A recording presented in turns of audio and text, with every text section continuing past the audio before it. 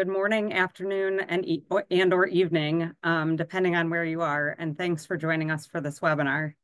My name is Caitlin Lustick. I work for the Nature Conservancy's Florida chapter and support the Reef Resilience Network, and I'll be your host for this webinar.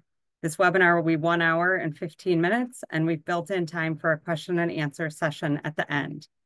You'll be hearing from 4 experts on how to incorporate information about coral reef connectivity into management decisions. First, we'll hear from Dr. Anik Cross.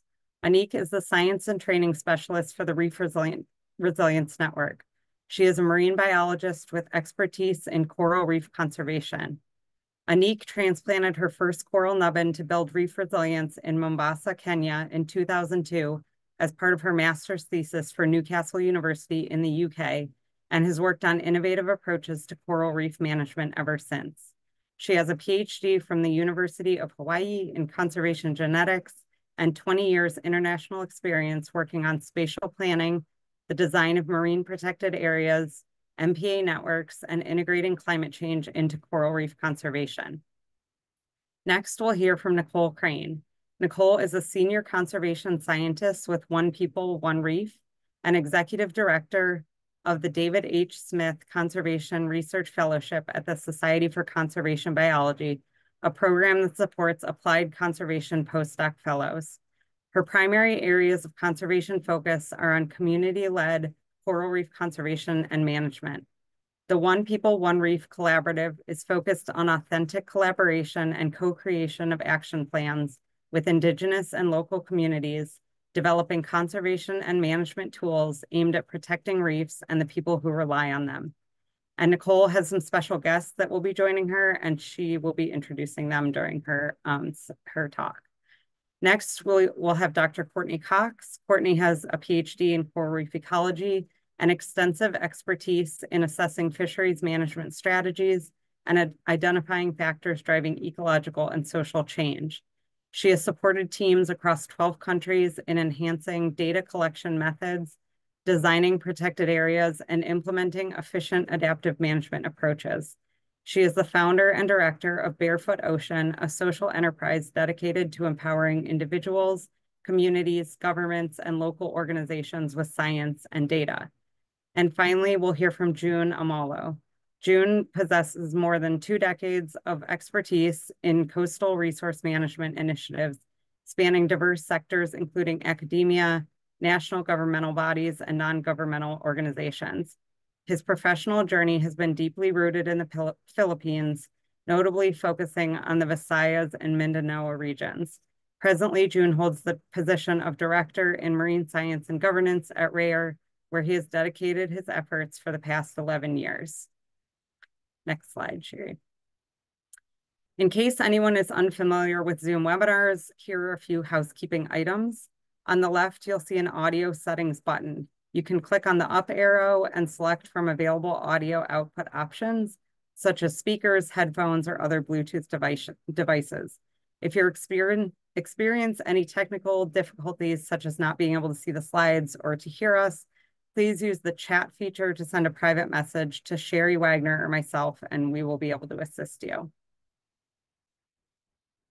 After each set of speakers, we'll have 5 minutes for questions, and then we'll have a full Q&A session at the end.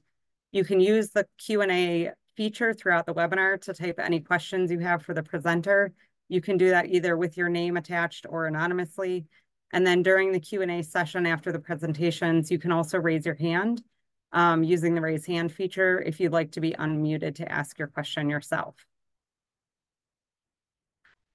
So first, we'd like to get a sense of who's with us today. So we have 2 poll questions. First, please tell us where you work. In the Caribbean Atlantic, the Coral Triangle, the Pacific, the Red Sea, the Western Indian Ocean, or other. And you can choose more than one.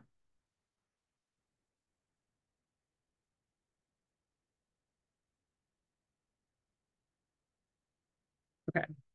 So we have mostly from the Pacific, which we assumed because of the timing, but also a pretty good showing from the Caribbean and the Coral Triangle.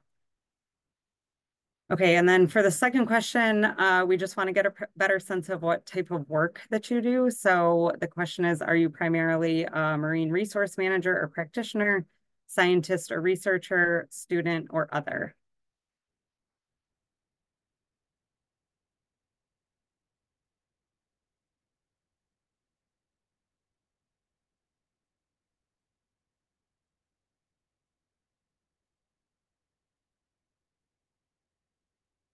Okay, great. So we have mostly scientists or researchers, followed by marine managers, and some students and other. Thanks for that. That helps our speakers understand a little bit more about where people are calling in from and what their roles are with their organizations.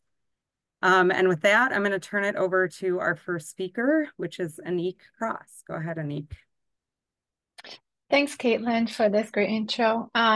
Today, before moving on to our other experts, I wanted to talk a little bit about why we're doing a webinar on coral reef connectivity and some of the challenge we've had throughout the years. So marine connectivity has been a topic of interest for coral reef managers for over 3 decades, and it often seems like the holy grail for data for marine protected areas design. As we increasingly prioritize reef resilience and the maintenance of coral reef services, connectivity once again emerges as a critical focal point, both for the design and management of MPA and MP network. Serving as a cornerstone of resilience, connectivity plays a pivotal role in the supporting coral reef structure and biodiversity and sustaining fisheries. And additionally, understanding connectivity provides crucial insights into where restoration efforts can yield the greatest impact. While connectivity can often be effectively understood through local and traditional knowledge, accessing information on connectivity remains a challenge for managers in the scope of their work. They frequently rely on scientists to gather or create the necessary data. However, this can lead to a frustrating process where the information provided by scientists may not precisely align with the management needs and where managers may struggle to fully grasp the potential contribution of scientists. So the goal of today's webinar is to offer insight into 2 approaches to understanding connectivity.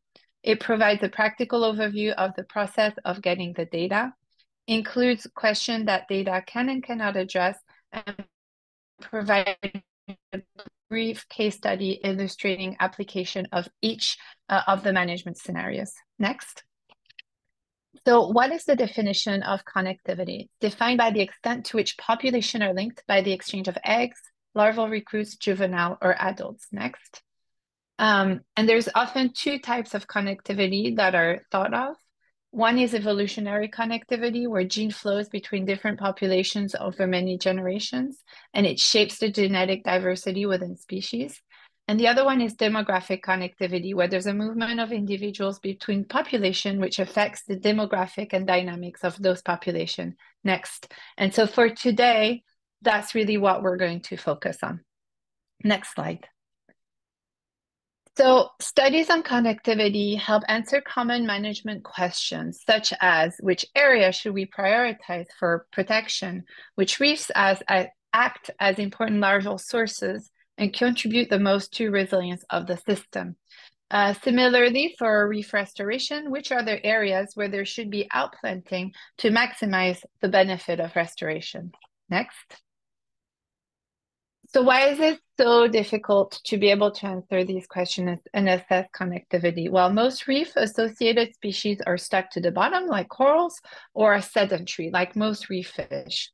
Most disperse through their pelagic phase, which occurs during sexual reproduction, resulting in a pelagic larvae.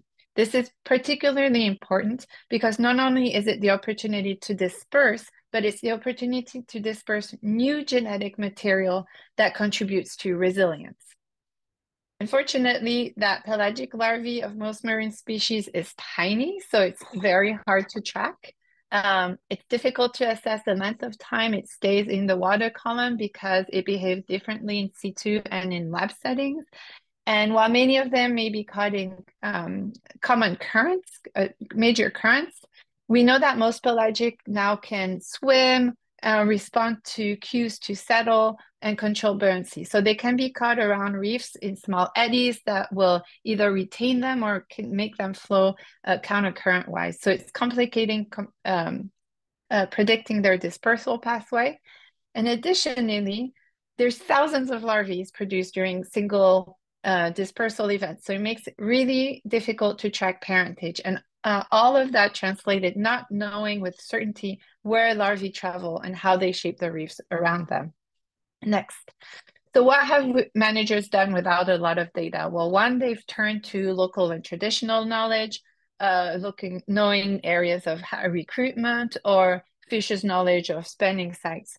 Throughout the years, we've been getting more and more data, and so scientists have been coming up with rules of thumb, like the Mora et al. Paper, who done studies on connectivity, saying that 15-kilometer spacing between MPA was the most efficient, or simply looking like at major currents. Next.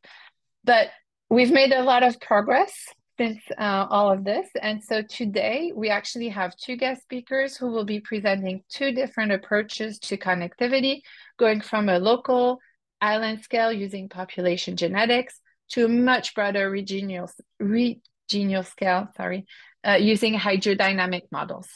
So now we'll pass the presentation to Nicole. Thank you. Hi, everybody. Thank you so much. And thanks, everybody, for coming to the webinar. First, I want to introduce colleagues of mine who I believe Magul John Rumal is here. I'm not quite sure. Who's really the person who's sort of supported all of this work on the atoll of Ulithi in Yap State where we work. Dr. Jason Johns will be speaking with me today. He's our postdoctoral researcher with One People, One Reef, splitting his time between University of California, Santa Cruz and University of California, Santa Barbara, and in the field with us, of course, in Yap State. Next. So I'm just going to start before I get into anything here by thanking the people of Yap and Ulithi Atoll in particular for sharing their remarkable story with the world. They have opened their ocean, their houses, their islands to us, and have worked very, very closely with us in first identifying and solving some of the management challenges that they've had over the years. We've been working there for a little over 10 years now, and they're just remarkable people doing amazing things. And so I just want to thank them before I go on anymore. Just to situate us here, where we work is in Yap State, which is south of Japan, just east and north of Palau. It's one of the 4 states of the Federated States of Micronesia. Next. Yap consists of many, many outer islands. It's a vast archipelago in a giant, otherwise empty West Pacific Ocean. It's a real conservation opportunity and a place that has been understudied and under-resourced. We've done most of our work on the atoll of Ulithi, which is approximately 30 kilometers long and about 16 kilometers wide, inside the lagoon, about 580 square kilometers of ocean. It's the 4th largest lagoon in the world. So I just want to point out here, just to situate you, because we're going to be coming back to this map. In the north, you will see, maybe you can't read it, Mogmog and Asor and Falalep. And these are inhabited islands, as is one to the south here called Federai. I don't know if you can see my pointer or not. So there are 4 inhabited islands in this otherwise giant atoll. And we're going to be talking a bit about how the reefs are very different in the different parts of the atoll. Next. So I want to just bring us back here to a people-centered approach to management.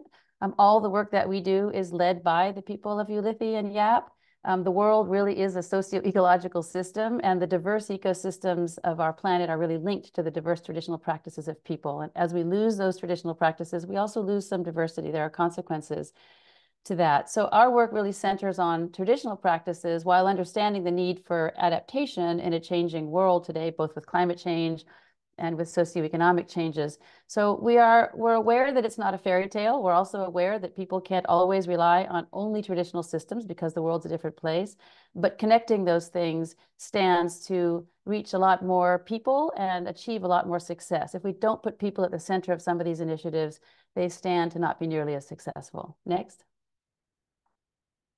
So we'll talk a bit here about connectivity and what it is. And I'm actually going to present here a couple of different types of approaches that we've used to connectivity. We can do different spatial scales, as Anik mentioned, an island, an atoll, an archipelago, depending on what you're using. Courtney's going to be talking about some of the larger scale approaches using currents. And then also there are different temporal scales, whether you're looking at evolutionary time, as Anik mentioned, or sort of generational time. And I think all of these connectivity studies are really based on what managers are trying to achieve in the work that they're doing. What we can say in some cases and what we cannot say. For example, in the work that we'll be presenting today, we cannot really talk about directionality. In other words, we can say north-south. We can't say from north to south or from south to north. Managers might have a goal to see how sort of healthy reefs might impact less healthy reefs or vice versa, looking at resilience. They might be interested in reservoirs or sources of healthy corals to, for example, seed or populate places that are less healthy or may have bleached. And in our case, we're very interested in how management can be connected between jurisdictions. Sources and sinks are important to identify, but those can also change as physical parameters change. Species get introduced, reefs get degraded, currents change. So those parameters can change. And so the context of the work also needs to be taken into consideration. Those are all science-based prioritizations. And I'm just going to point us to that lower statement there, a people-based prioritization plan, because that's what we're using. So we're asking the people first about what they're most interested in and what they're most concerned about on their reefs, so we can put it into the context of what they most need. Next. This is a map here. This is the reason why I don't want anything to do with developing these management plans. This is a jurisdiction, clan jurisdictions of the reefs of Ulithi. They're extremely complicated. They're based in a vast and complex history. And for me to come in and say, well, there should be an MPA here or an MPA there based on the science is really going to be counterproductive, because the management system and clan jurisdictions are what drive this. And in Ulithi, as in many Pacific islands, those jurisdictions and the management itself is very socially based. It's based on a deep social foundation, not really a direct biological or ecological foundation. So if we come in and try to present that perspective, it's not going to do very well when you're trying to talk with people who are really much more socially based in their management. However, if we can overlay our ecological maps, let's say, and the data we're collecting with the social one, it does open up new ways and new insights into the importance of adaptive management. So that's really where we are with our work. Next. So we're going to talk about three things here. A problematic coral. So one of the first things that the people mentioned to us was that there was a coral that they were worried about. So we're going to talk about a population genomics approach to looking at that coral. Where do corals and fish go and come from? A molecular ecology approach. And then I'm going to finish up with a brief introduction to, or brief conclusion as to how we're using eDNA. So just a little bit of context here. Remember, genetics really is the study of genes, things like heredity, contributing to disease. Genomics is a much newer approach due to much better computational power and technology that we have today. Studies of the whole genome, how genes are related to one another, how genomes change over time. Population genomics then can determine gene flow and migration, looking at average movement of individuals over many generations. So we can look at how populations change, which can give us some insights into how they're changing, for example, under climate change regimes. However, those tend to be over longer timescales. We can also use molecular ecology, using a more forensic approach, to look at parentage, for example, or kinship analysis, which is what we did here. So looking at who on which reefs are related to who, so you can see where they might have come from. So that's sort of the source and sink piece. Next. So back to this map, I just want to point out that Ulithi has very different reefs. And so those northern reefs up there are very different than the western reefs on this map. So I'm going to show you some pictures here and relate them back to this map of the atoll. Next.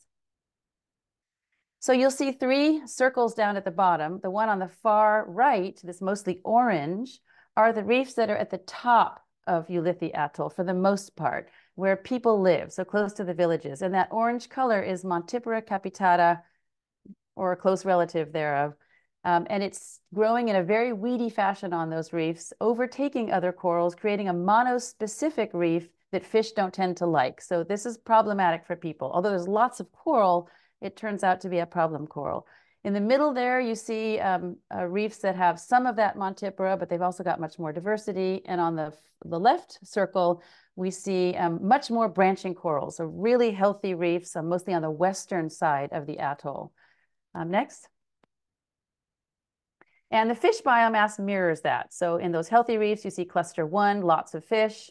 In the less healthy reefs, cluster 3, we see much lower fish. So I'm showing you this just by way of saying that we characterized these reefs before we started looking at connectivity to better understand the differences in the reefs that were there. Next. So here's Montipora, and you can see that it has taken over this reef. The people don't like it, tends to drive fish down, also takes away octopus hiding holes.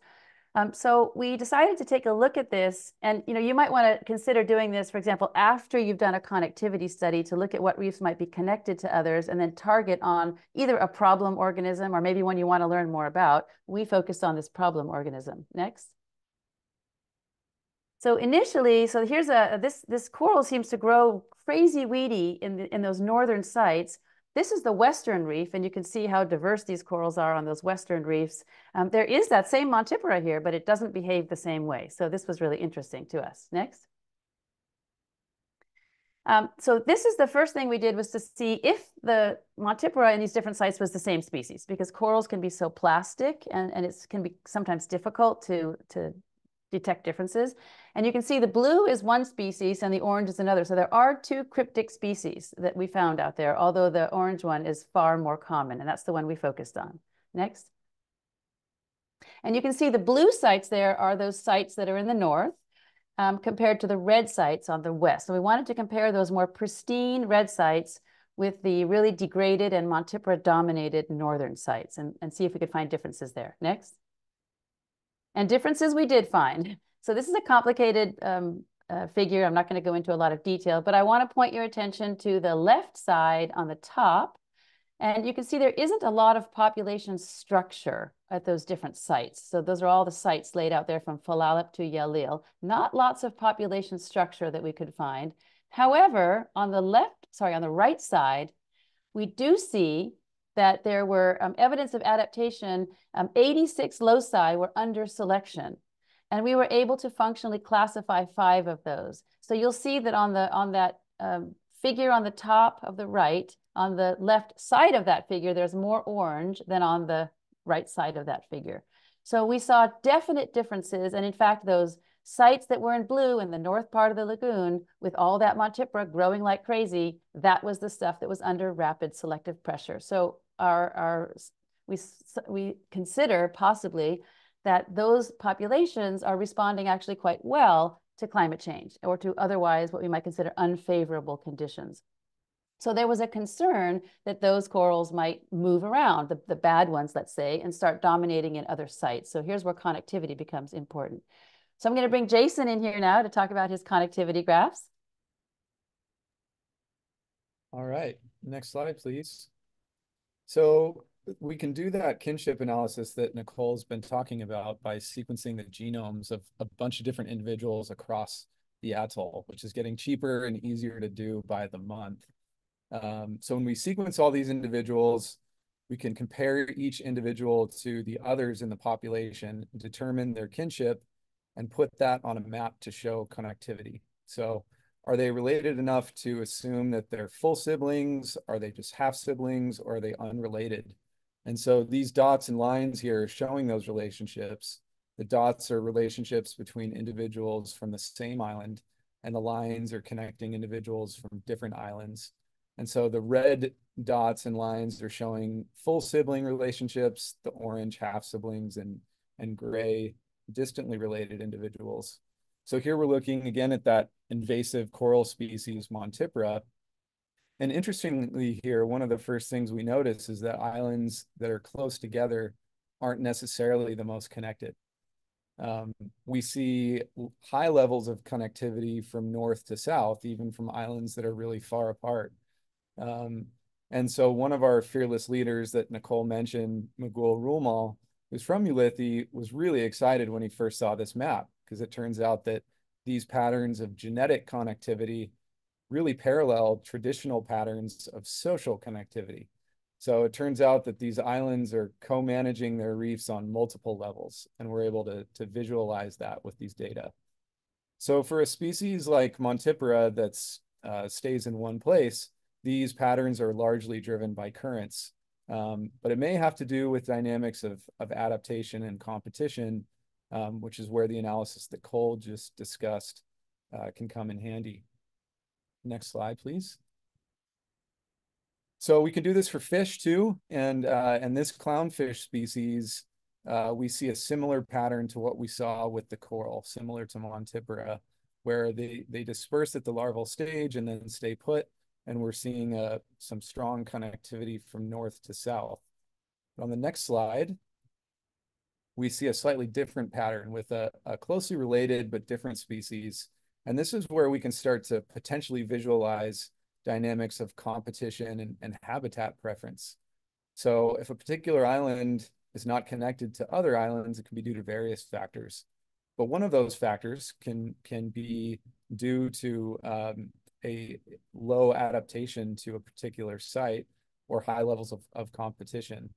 So coral or fish larvae can recruit from outside the atoll, but if they're poorly adapted or outcompeted, then they won't reproduce, and thus they won't disperse offspring to other islands in the atoll. And so each one of these recruitment events will be independent from outside the atoll. And this is the kind of thing that we can start to visualize with this map. Next. So this species shows high connectivity across the atoll with a pretty different pattern than what we've seen before with Montipora and the other clownfish species. And this shows the importance of sampling different species with different dispersal methods and different life histories across the atoll. This can also be done for pelagic species. We're showing this for species that stay put the rest of their life. So importantly too, directionality isn't inherent in these data, right? We can say that they're connected from north to south, but we can't say that they're coming from the north to the south, source to sink. But this is something that we can account for if we know something about the age of the individuals that we're collecting. So we're showing these maps from clownfish and corals, but there's a lot of fish species that are really important to eulithians. And as we speak, my background is blurred out, but I'm in the lab right now generating those data at the moment from some fish species that are really important to local people. And now we'll pass it back to Nicole to talk about some resilience.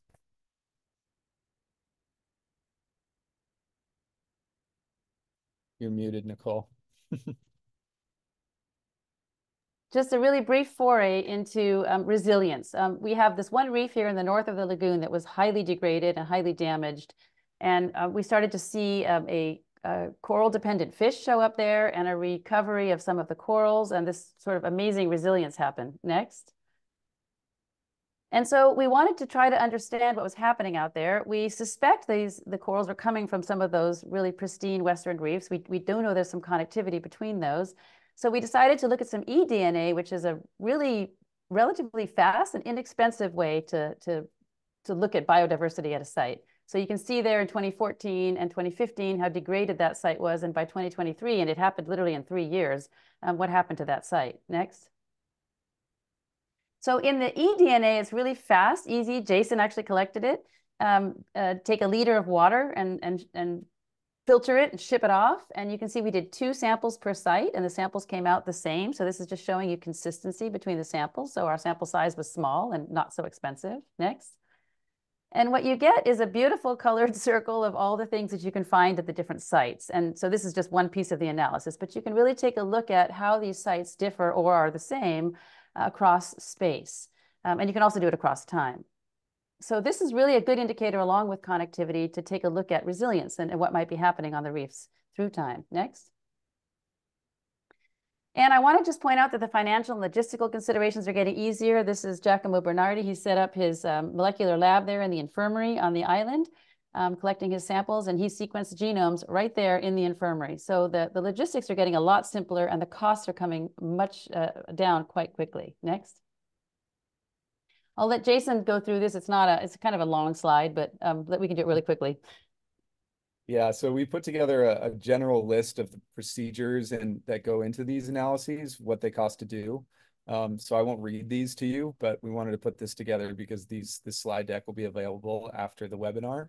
But just to point out generally, as with most things, it's It can be cheaper to do it yourself, but mostly if you have some of the tools to and are already set up to do it. And so that's where collaborations with labs that are already set up to do this work can come in handy. These make for great projects and funding sources for graduate students for a term or two. I can speak from experience. But again, these numbers change really quickly and they always go down. And so it's becoming more and more feasible to just collect the tissue and send it off to a lab and have them return an analysis, kind of like what we did with the eDNA work. And so, Nicole, more importantly, where does this land us? Okay, next. So this lands us back to people, and what we're doing with all this work is to try to integrate it into a broader tool that puts connectivity in the context of other things that people are interested in, you know, coral cover and fish, biomass, and all sorts of stuff. We're doing isotope work. So let me have the next slide here.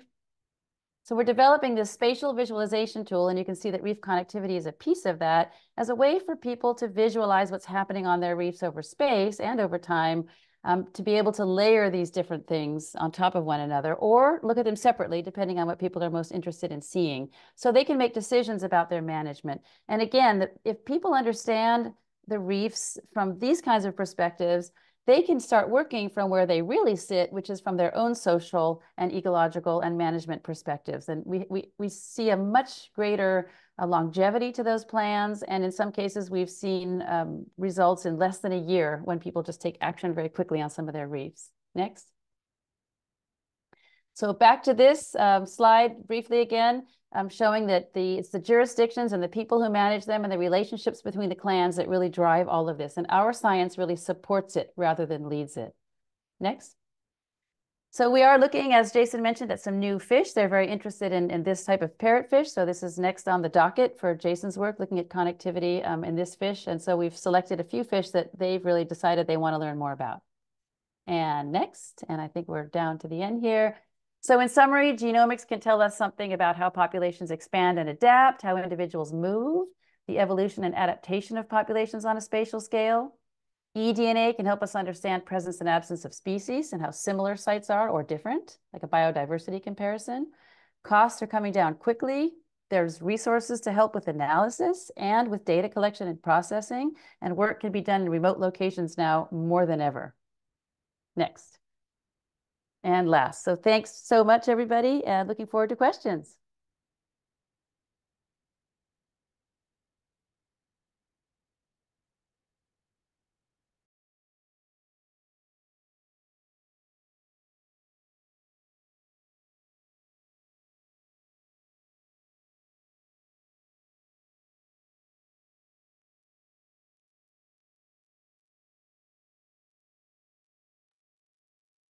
Thanks, Nicole. Courtney, we'll start yours and we'll do all the questions and answer session at the end.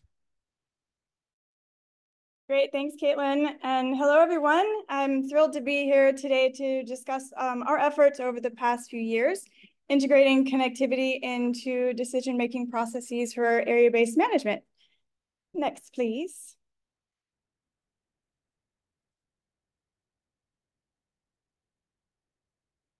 Okay, so we've been working on a modeling approach to understanding connectivity.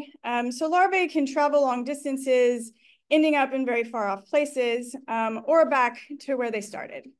Our focus has been to simulate these dispersal patterns and understand how larval transport links coral, fish, and other invertebrate populations, the implications of those connections, and how managers can use this information.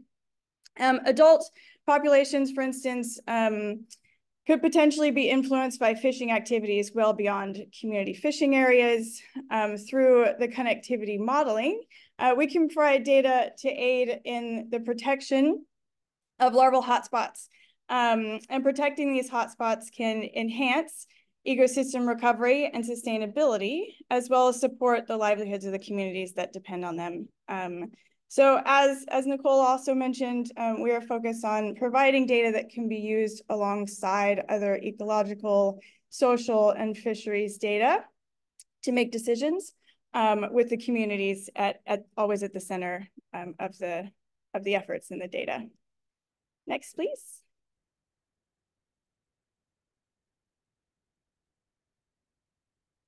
So our objective has been to provide resource managers with a versatile decision support tool that can be used across geographical scales in the species. We can use connectivity to support international commitments such as 30 by 30. These can provide crucial input for national policies and planning processes like marine spatial planning. And the data can be used to design networks of marine protected areas or other area-based management tools, as well as provide input into zoning strategies within those areas. This multi-scale and multi-species approach can empower resource managers to strengthen ecosystem resilience by pinpointing optimal locations for both conservation and fisheries management efforts at national, regional, and local scales. Next. So over the past couple of years, we've been working on using this approach in a wide variety of geographies. We've used this approach across 14 countries. We've modeled 32 species groups, and I'll explain that in a minute, what I mean by species group. So from the Caribbean all the way over to Palau and FSM, we've developed larval dispersal models to help managers use these data in decision-making around area-based management. Next. And when I say we, this has been a big team of folks that has been involved in developing this approach, developing the connectivity metrics that we're using and how we're using them, both from the academic side and the practitioner side. So some of the key folks that have been involved in developing the approach are those listed at the bottom. We're in close collaboration with these academic minds. And then the rare country teams who were our folks on the ground who are making sure it made sense and could work in practice. And we'll be hearing from June in a bit on some examples of that. So we're excited to be partnering with many organizations to develop scientifically sound strategies that can work in the field. Next. Okay, so there are two primary ways that we can think about and visualize larval dispersal. Where do larvae go and where do they come from? The ultimate products are maps showing important export or source areas. Where do they go? And important import or sink areas, where do they come from? So to get there, we first have model inputs, and there are 5 main model inputs: ocean currents, habitats, life history traits, the biomass abundance or cover, depending on what species we're modeling, and then local knowledge to ensure that any global data sets are accurate or as accurate as possible. And so the model outputs, we're looking at movement patterns, as I mentioned, and then the probability of larval settlement in habitat patches. And products, we're looking at the connectivity matrix, which describes how larvae are moving from one habitat patch to another. And then visualizing that matrix in migration maps and connectivity metric maps, which I will show you guys some examples of in a few minutes. All right. So Caitlin, if you could press play on this one.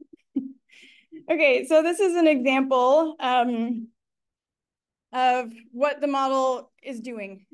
So each one of these polygons is a habitat patch. And so, like I said, we're simulating how these larvae are moving across the seascape. And with this information, we can then transform this information into metrics that can allow and enable resource managers to use this type of visualization or model to make decisions about where to protect or where to zone. Next. So how does this work exactly? So the simulations is pretty straightforward. We're simulating adults spawning, whether it's a fish, a coral, or another invertebrate, how they travel across the ocean currents. So the hydrodynamic model or the ocean current model is critical in this process, as those larvae are being released in the larval dispersal model and then traveling across those currents.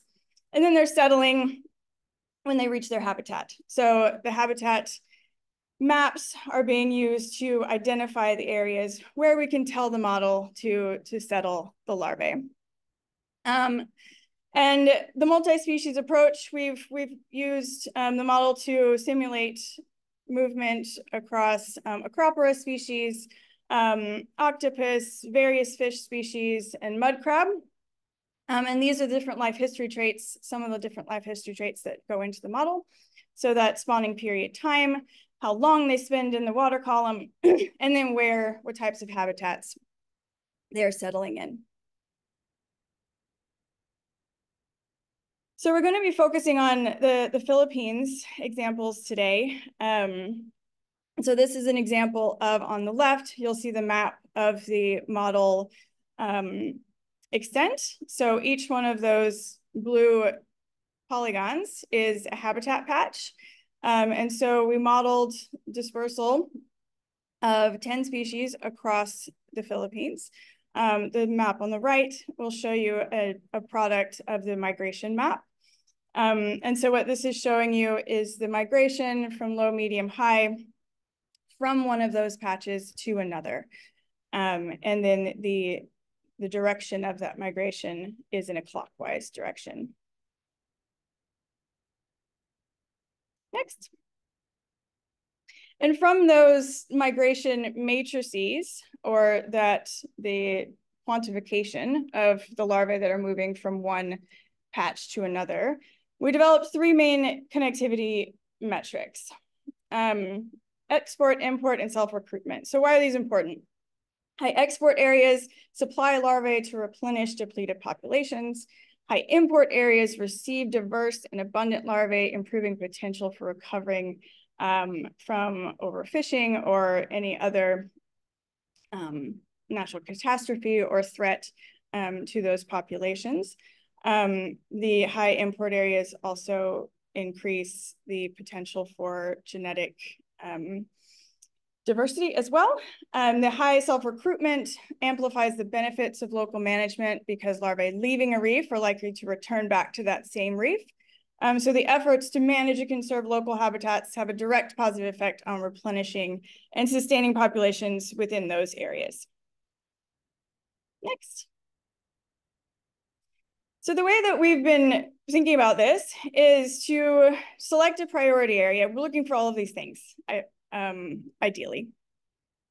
Often this is not possible, so we'll look at one metric over another, but ideally, we're looking for priority areas that receive larvae from multiple sources, receive lots of larvae from lots of places, which is looking at the volume of those larvae and the diversity of the larvae that are supplying the area. And then also the areas that produce larvae that stay within its boundaries, as I'd mentioned before, the amplifying the benefits of that local management back to itself. And then the export function, which is the supply function. And is this area supplying larvae to support ecosystems and fisheries across the region? Next. These figures show larval migration routes to and from camotes in the Philippines. So the migration routes, as I said, run in a clockwise direction. And the strongest larvae transport are represented by the darkest red lines. So here you can see the extent where larvae are going, where that source or export area from camotes, and where the larvae are coming from that settle in camotes. So with this information, we can identify areas within camotes that are well connected to other reefs and prioritize those areas for protection. We can also identify municipalities or regions that are dependent on one another for larval transport. And this can guide decisions around forming alliances or agreements across regions that can result in a greater collective benefit. Next. So then when we're taking this approach to a network effect, we're again looking, this is an example of potential zoning within an NPA, zoning of no-take zones, or any other area-based management approach. Selecting those areas that, again, have those high import, high export, that are connected to one another and also connected outside of the no-take zones, so that they are replenishing not only themselves within those no-take zones, but are then providing a broader benefit to the area, to the fisheries, to the ecosystem as a collectively. Next. And so incorporating connectivity data, this data is not meant to be used in a vacuum, as has been mentioned by Nicole as well. So thinking about where are the habitats that are well connected, also incorporating into the design of protected areas the habitats that are used across life cycles. So do species move as adults? And can we incorporate all of those habitats into protected areas? Looking at the quality of those habitats, so the larval dispersal model does assume quality because of its scale. We don't have in-water surveys or habitat quality data in across the entire domain. So we do have to assume, so we are very reliant on local knowledge and folks just jumping in the water to make sure that these areas are quality and that we protect the quality habitats. Also the size that supports key species. So size is a very important component as well to design of protected areas, and then minimizing threats. And on top of this, incorporating all of the social aspects, political aspects into this complex decision-making landscape. And so when you bring all of this together, this is what this can look like. So in this map, you'll see there's a larval export that are represented by the polygons, the red polygons, and we've categorized them from low to high. Larval import are the points, again, categorized from low to high by size. We brought in some coral cover data as well. And then the overall habitat maps, and then bringing in some of the other boundaries of existing protected areas to make those decisions around where to either focus for new zoning, expanded zoning, enforcement efforts. The data can be used in a variety of ways. And with that, I'm going to pass it over to June. Yeah, good morning, good evening, wherever you are. No? So this is June Amolo from Rare Philippines. I'll be sharing how the data on larval dispersal, along with other maps, other information generated from the models that Courtney was presenting in the Philippines. Next slide, please. So yeah, before that, I'd like to provide some context. Like, in the Philippines, one of our uniqueness of our marine protected area or marine local laws is really the management of coastal and fishery resources, which devolved into the city or municipal government. So the first 15 kilometers of this water is really managed by local governments, municipalities, or cities. They have the jurisdiction. They can pass laws, they can enforce laws, and declare areas for resource protections. And so there are, and national government also can declare areas with greater conservation values and declare it also as protected area. So in some areas or in many parts of the country, there are big marine protected areas, and within it are small no-take zones, which are primarily used for fishery enhancement. And then because this is the laws is devolved at the local government unit or the municipalities, community engagement is very crucial, is key for the buy-in of these policies, of this effective, for resource protection to be effective. So yeah, municipalities, peoples are very much engaged in designing, in creating these areas, no-take zones and marine protected areas in their waters in the first 15 kilometers. Next slide, please. So if you look at it, if you look at the municipal water, you need to manage who's fishing, who's using within this municipal water.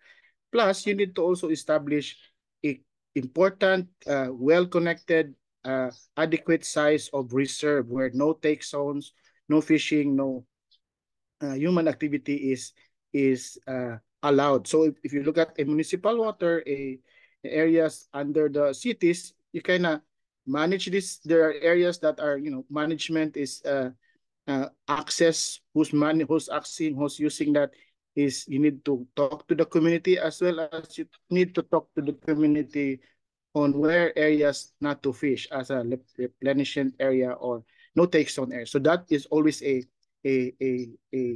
scenario in the local government, in the municipal government. Next slide, please. Next slide, please. So that's a challenge in the Philippines. We have more than 800 coastal municipalities. So each municipality has to identify no-take zones as well as manage areas around it within that municipal water. And then we're using the larval dispersal maps that Courtney and this group, along with many of the scientists that have been involved, to identify priority areas, connected habitats. And we also use a Marksan model to really prioritize 20% of this habitat to be under no-take zone or under strict protection. So in identifying that, you need to have those information, those models as your way to convince local community, or as a tool for community to decide as to where this no-take zone should be established. So we ask them the priority species, who's using where, the extent of the habitat, the mangrove, the seagrass, as well as we ask, we do have ocean circulation data in the country. So this becomes now a basis for community dialogue in establishing no-take zone. So I'd like to zoom into one of the sites in southeastern Philippines, in Siargao. Next slide, please. So Siargao is both a national protected seascape, and there's also municipal 9 municipalities also have jurisdiction within these waters. So it's a known surfing capital in the Philippines. So, and currently it has around 20 no-take zone, over 20 no-take zone, only covering 10% of a critical reef habitats. So the idea is to expand these areas, use larval dispersal maps to identify priority areas and bring this information to the community level. Next slide, please. Yeah, so in Siargao, the top fish are parrotfish, emperor, the rabbitfish, and cantoids. And we use this, as mentioned by Courtney, information to model the larval source as well as the sink of this important species as a top species harvested by the fishers. And although our mangrove is protected by law already, no more cutting of mangroves in the Philippines. And we've also noticed that in Siargao Island, the northern portion and the southern portion of the islands are key important larval sink. So we bring this to the community and let the community decide as to where to establish this no-take zone. So next slide, please. Next, please. So we have this, for example, one of the municipality in Siargao, General Luna. This is one of the surfing capital. Next slide, please. We also have map of mangroves. Next slide, and seagrass, as well as the coral reef. Next slide, please. So we do have maps of those habitats, and then these are community drone maps. And then we also presented, next slide, please. We also presented and we did also manta toe survey to establish coral condition in this reef. And next slide, please. And then based on the model, we've identified that this area, the red areas, are important larval sink, and we'll ask the community to decide if we could put in no-take zone here. And then next slide, please. And then they've identified this, red proposed marine sanctuary. I say almost 500-hectare marine sanctuary, and they were able to decide. And this becomes a community agrees on it. There's a regulation already that has been enacted to declare the area as no-take zones. Next slide, please. And this is next slide. And this is happening in many of the rare Philippine sites in the country. This is, for example, in Negros Oriental, in one of the sites. This is the municipal water. The red areas are the no-take zones based on those models also that suggest that these are key areas, larval sinks and or sources areas. And then around it are zones. Different zones have different users in those municipal water. Next slide, please. So this is a example of those rules. In some areas, only registered fisher can fish using certain types of gears. The other one allowed from other municipalities can fish. And here in these areas, there's like certain gears are only allowed at certain seasons. So these are regulations that's a bit agreed by the fishers, by the community based on those larval dispersal map along with other community discussions in the local government. I'd like to go pass it back to Courtney for the conclusion. Thanks, June. So I wanted to touch on quickly about what is needed to do this type of work. So we've used models that were developed by Eric Tremmel and Dan Holstein, and they have been the ones that are running these models. So substantial computing power is required, experts are required. The scale depends on the resolution of the model. We're also working with hydrodynamic modelers to develop high resolution hydrodynamic models, and so that we can answer questions at a higher resolution. And so the cost really depends on how big of an area you're talking about, and if you need the hydrodynamic model and the larval dispersal model. If you're in an area where we've already run these models, it will be a much lower cost because you can just use that data. So that data is available for use. And the time to develop the model to map production is about 4 to 6 months. If you start from scratch, if you use existing data, then it's much faster, as you'll just need to analyze the data. And I'm happy to talk more in detail about any of that, and also about any of the models that we've used to simulate the larval dispersal. Next. So in conclusion, protecting connected habitats is critical, as we all know.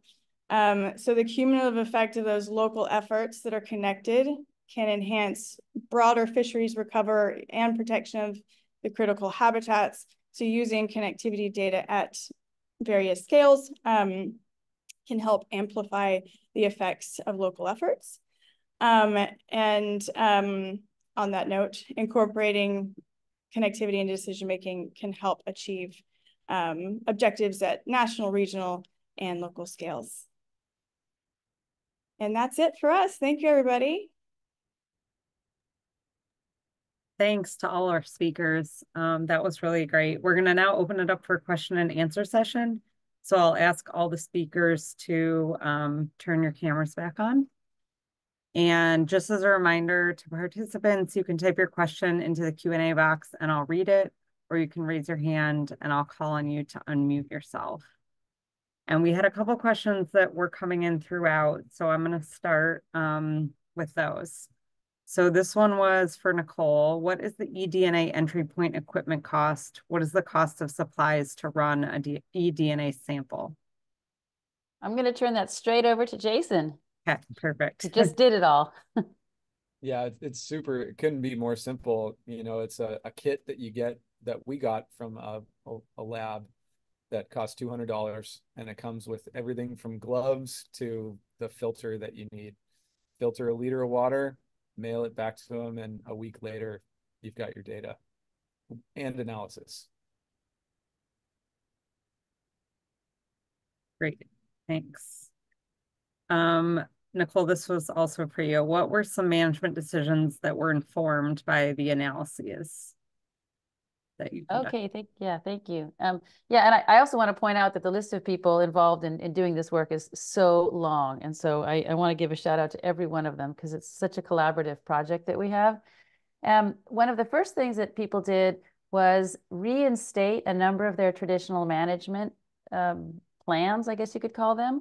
So, for example, on the small island of Falalep, they decided to divide the island in half, and the reef owner on one half decided to close it to, for example, spearfishing, because they recognized that some of those fish were crucial to coral larval recruitment and success because of their role cleaning the reefs. So that was one thing that happened, and they showed an increase in their fish biomass within, gosh, 8 months. They almost doubled their biomass amazingly quickly. So that's one of the first things that's happened, is in recognition of movement and have islands sharing different organisms, that people recognize that you can't manage in a vacuum. And so they came together to think about how they could work together. And they're now currently forming an island-wide, an atoll-wide sort of council that works between the different clans, which they haven't had in the past. So those are all things that have been informed in part by the connectivity work and the other work that we're doing out there.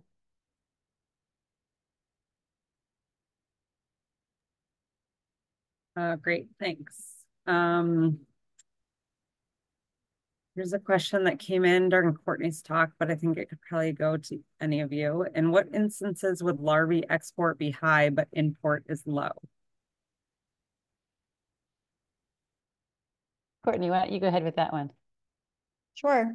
In lots of cases, they're correlated, but there are in some cases where the export, so self-recruitment, for instance, could be high and export could be high, or export is relatively higher than import. If this is the case, there's going to be some challenges there. So these types of things can also identify some of the challenges that some reefs could be facing. How high, but the dynamics will depend on the accuracy of the hydrodynamic models, the accuracy of the larval dispersal models as well. So those are some examples, but usually they're pretty correlated. I would say you can sometimes have differences. For example, currents can create differences in export and import, or you could have a reef that is primarily exporting, and if it's receiving larvae from a reef that's degraded or in trouble, it's going to have a lower import from those reefs. And so it's going to keep putting out, but not receiving. So these are all really important questions when it comes to thinking about what are the impacts when you've got let's say an island effect of a healthy reef and surrounded by a whole bunch of bleached reefs or reefs that are damaged, or so what happens when that healthy reef keeps putting out larvae, but it's not receiving enough? Yeah. And also, just to clarify, our export and import metrics consider both the volume and the diversity. So you could have, for the metrics that we're using, you could have a low export value if the volume is low, but the diversity is high. Actually, you asked the other way. So if you have a high export, it could be that the volume is high, but the diversity is low. So it's considering both of those components in the metric that we're using.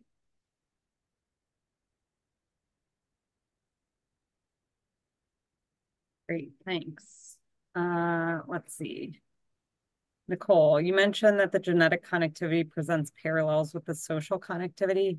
Can you speak more about that? Did you measure social connectivity? And if so, what are the relationships between the social and genetic connectivity? Yeah, so I wish that Magul was on the call, but if he is, he would speak up. So what we found is the main parallel is that connectivity goes both through people and through organisms and the physical environment. So those things are all connected. And I think one of the main things we found is that two of the jurisdictions that had not worked together for quite a while actually were the ones that shared full siblings of two of the different fish that we were looking at. And that was really exciting to them. And they realized that if they don't work together, since they do share their fish, if they do work together, they can gain a lot more. So we're actually right now beginning the process to answer more of that question. So we're having the communities map their jurisdictions. We're having the youth actually work with their elders to try to regain some of that knowledge and to map those jurisdictions. And we're going to overlay those onto the connectivity. So the map I showed you of jurisdictions is a sort of our initial map from our talking to people. We've now put it in their hands. So we're asking each of them to more fully map all their jurisdictions so we can overlay that on the connectivity. So we're in the process of doing that. It's actually really fun. They're having a lot of fun doing it. And I think it's rekindling a lot of interest in the youth about jurisdictions and management, what has been lost and what they can recover. I hope I answered that question. Let's see. We have a question for June. When you say that you're sharing the larval dispersal results with the community, are you talking about the municipal level, or do you have interactions with the barangay level, if I'm saying that correctly, for the creation of these no-take zones?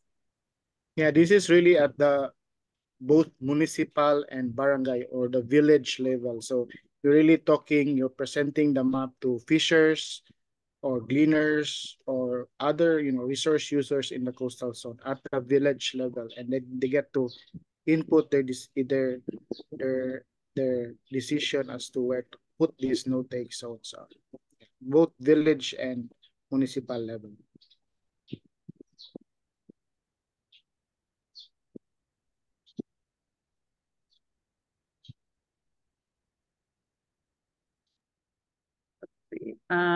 There's a question, what management strategies are being used to reduce the Montipora coverage and restore the reefs? That's a really good question. So initially the people asked us exactly that question, what should we do? And we don't like to be in the business of telling them what to do because I don't know if it's going to work or not. They wanted to know, for example, should we bleach it? Should we throw chemicals on it? Should we hammer it up? Should we physically, what should we do? And, our suggestion was just leave it alone and see if sort of the reefs can take their own course, which they have in some cases. That Mogmog example I told you is exactly that. So that was really interesting for us to see that there can be some solutions just based on what happens naturally. Other than that, there's the best way that the advice we gave to people is manage for your fish, because it's much easier to manage for fish than it is for corals, because unless you're planting corals, which they're not. So that's what they decided to do. And Mogmog was one of the places that managed pretty heavily for their fish. So they restricted the take of a lot of their herbivorous fish. And so, I don't know if that's what drove that resilience or not, but it was probably a factor. So that's really what we're, sort of proposing to them, is that they really think about the fish, because that's what they're eating and that's what they're catching. So it's the easiest thing for them to think about.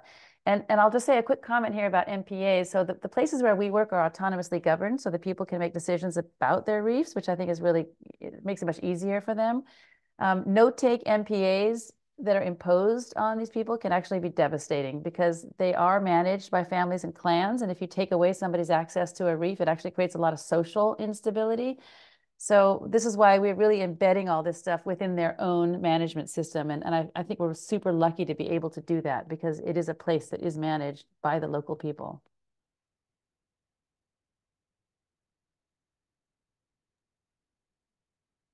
Okay, thanks. Has there been any attempt to assess the vulnerability of connectivity patterns to projected future changes?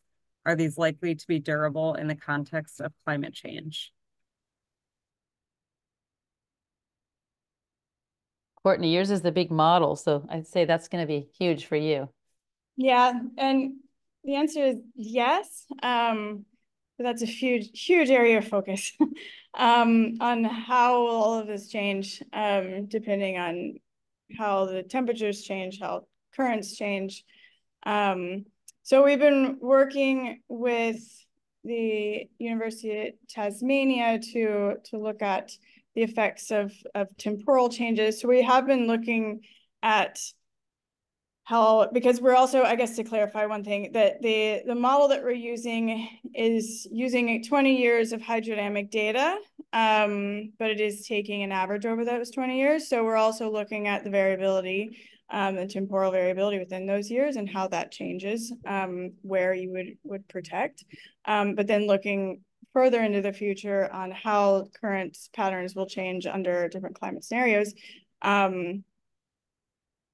Yes, but to be determined. And things are going to change, and the areas that are optimal for protection are going to change. The species that are even there are going to change. So, I mean, that's a big question, and a big need to understand those impacts. It's a huge question. I think we're addressing that question, looking at resilience through the human lens and really encouraging strengthening management as much as we can, given the fact that we can't really project so far into the future that way. But any management is going to be helpful and useful. And people need to eat from those reefs. And so for them, they can't really close them down to no fishing. However, strengthening the management around some of these key fish that we know are moving around between the reefs is really all that we can do to look ahead, is to just strengthen that management in the best way that we can. And then we continue to provide the science behind it so that people can continue to be informed. And that's the resource piece, the science resource piece to so many island communities. If they can get some of that information as they're managing, it helps them adapt. Yeah, just to echo that, getting this data, even if it's not modeled for the future, like Nicole said, if we get this data into the hands of the people who can use it, and then if we refine the information, then they're equipped and have the capacity to use it. And June's talked about that, and teams like RARE and other organizations that are working directly with the communities to build that capacity to use the information, and that's huge.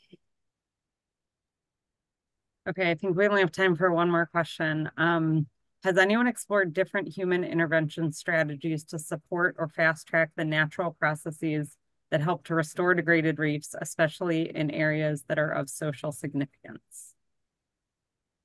Maybe we can ask June that. I don't know if you have thought in your strategies about restoration strategies with the connectivity data that you've been handed on over.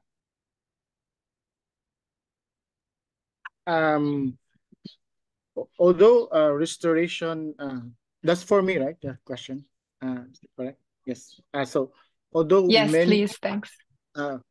Although in the country there's very few organizations that's really looking into restoration of degraded reef, but we are, I don't know, of maybe one or two organizations that have been looking into restoration, but right now the focus is really much on identifying reef connected, highly source or sink reef to protect it from add further degradations from overfishing or other issues. And then so yeah, that's more of the focus. But yeah, we're very much willing to share these informations to organizations that really looking into restorations. Right now, I think only academic organizations are trying to do restoration in some of the reef. Yeah. Great, thanks. That concludes this webinar. So I just want to once again thank all of our wonderful speakers and the rest of you for being here with us. The recording will be made available in the next few days. We'll also probably pick a few of the outstanding questions and have those answered by our speakers and send that out. And the article summary is here. We have a number that are available on the Reef Resilience Network site, and we will send links to these as well. If you're interested in learning more about the Reef Resilience Network or have any further questions or conversation you'd like to have with speakers, please feel free to reach out to us at the Reef Resilience Network. We can put you in touch. Thank you all for being here. Thanks, everyone. Thank you so much. Thank you. Everyone. Thank you.